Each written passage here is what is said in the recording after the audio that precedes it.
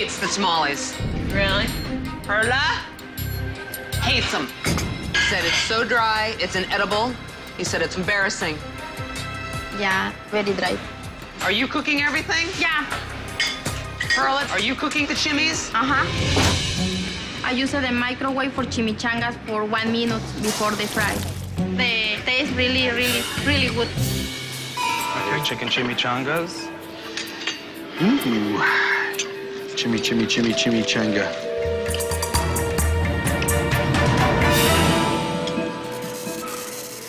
It's dry. It's shards of dry chicken. God, now what?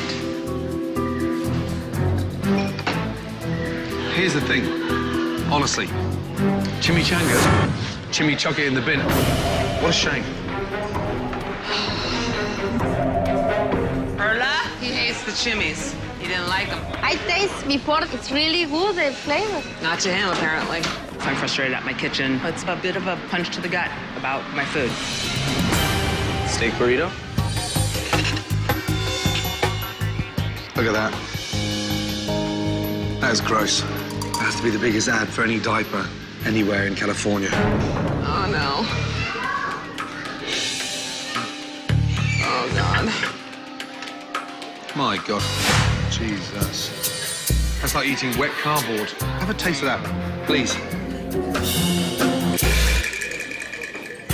Bloody hell. The steak was gamey. It was kind of like a car wash, moist and mushy. Oh, my God. That is disgusting. Let me taste the steak. He says the steak tastes like shit. Did you grill him fresh steak for his burrito?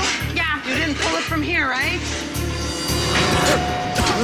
Didn't we taste everything before we put it out? Ugh. It's really salty. Nobody tasted before we did this?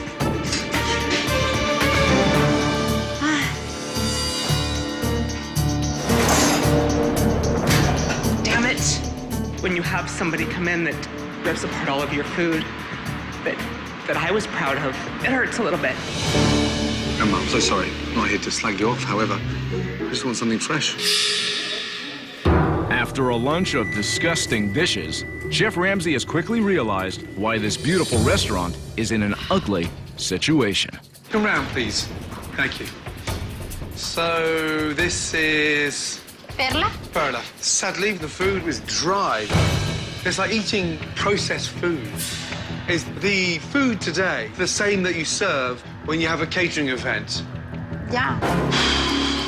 You've been serving that crap? Why don't you do it properly?